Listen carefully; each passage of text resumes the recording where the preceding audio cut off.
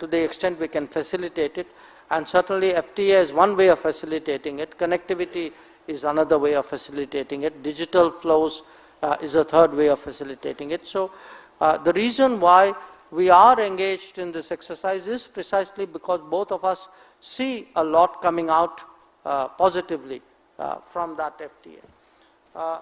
On the civilizational power, look, again, you know, is India a civilizational power? Absolutely.